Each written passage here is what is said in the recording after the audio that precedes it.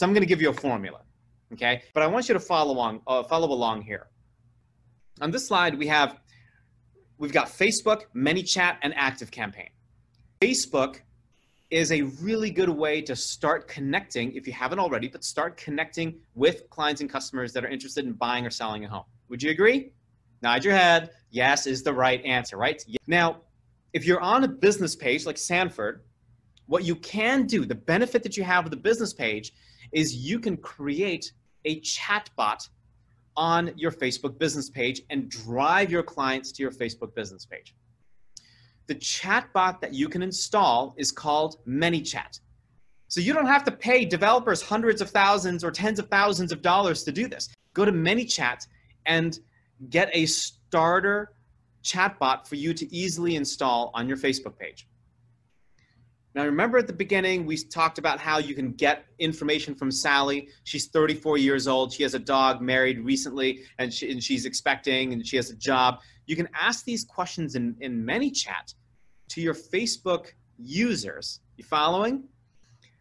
They input their information, and that information then goes directly to ActiveCampaign, and you throw them into a hyper-specific, just like Julie, a hyper-specific email campaign that nurtures them, that sends them emails every other week for the rest of the year.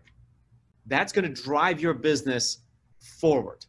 And that's going to help you use technology and filter out the noise and the riffraff to your benefit. Okay? Here's what ManyChat looks like. When you get if you get an account on ManyChat, and again, ManyChat is my preferred thing. You can use TarsBot as well. There are a lot of other chatbots that you can use. But if you check out the screen in front of you, it tells you can customize it. Welcome first name. That's Sally, or I'll pick on Muhammad, right? Welcome, Muhammad. Thanks for reaching out. I look forward to speaking with you. Until I can get back, here are a couple of options. And what you can do with ManyChat is you can create different buttons they can click on.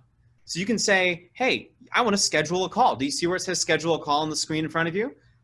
You can schedule a call. And when they click schedule a call, you can open up a new website, and that goes to your booking link on Calendly or your CRM's phone call booking link. How cool is that? And so now there's no email back and forth, right? So that's one option.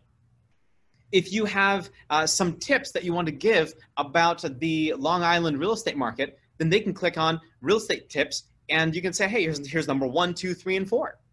And by the way, by simply engaging with the chatbot, you have already now captured Sally's first name, last name, and email address, and any other information that Facebook says it's okay to share, and that Sally says it's okay to share. This is so powerful. That means now I don't even have to opt Sally into any email. I can go directly to ActiveCampaign and start sending her emails once every other week.